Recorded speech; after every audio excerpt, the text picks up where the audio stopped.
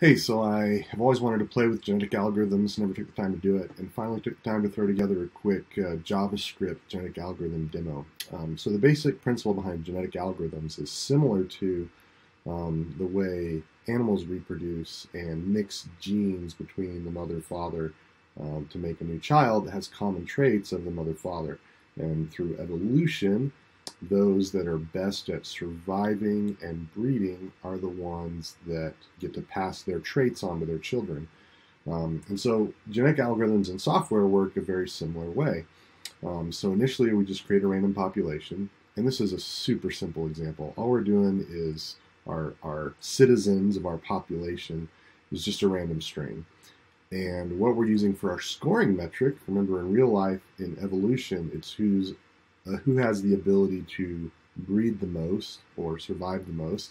In this case, it's whatever citizen is closest to the target string. So we just created an initial population. Now we're going to score them. And this is going to give us a score for each one of these random strings based on how many letters are correct. And just so happens that 10% of this string has letters in the right place.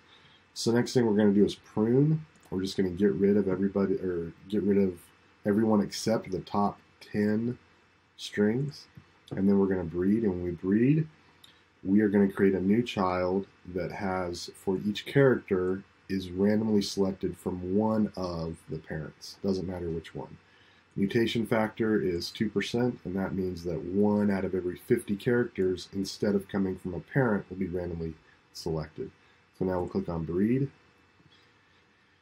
And here, these color codes allow us to see the source of the text. So for instance, this D, because of its color, that probably came from this one right here. Oh, no, it looks like it came from this top one. And if it's white, it's random. So we can see this was a random character, this was a random character, this was a random character. Now the randomness is extremely important because in real-world evolution, that randomness, those random mutations, are what allow entirely new traits to evolve and become part of a species. I mean, it's how dinosaurs grew wings. It's how, fish turned into frogs or whatever. So same thing here. We need that new randomness in order to make things better. So now we're going to prune.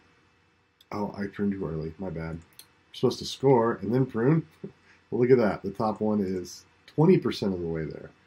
So then this button here does all three. It'll score, prune, and breed. So I'll just run that, and now we have a new generation. We'll score it. 23%. Prune it, breed it, score it. 30, prune. So now these are going to be the parents. Breed, score, prune, breed, score, prune, breed. And as we get closer and closer, we need more mutations.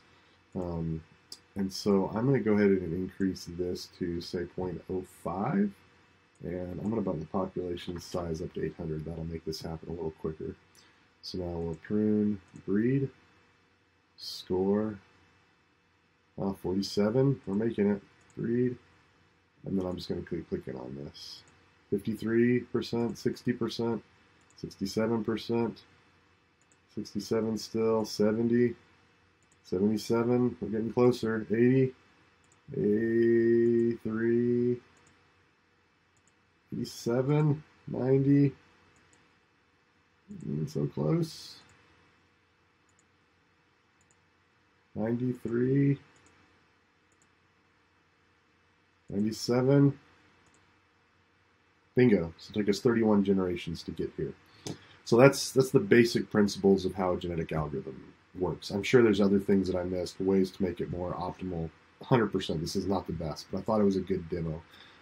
If you use this in the real world, instead of just picking a text string, which is somewhat useless, you would be altering configuration data for how an algorithm is going to run, or in some cases, you could actually be swapping out entire algorithms. So let's say you had, some algorithm that needed to do 20 separate steps, and for each one of those steps, there were 3 different ways to do it.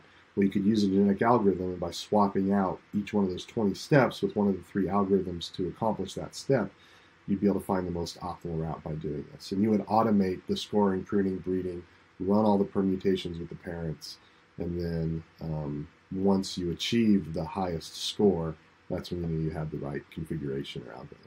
Anyways, thanks. Hope you enjoyed this.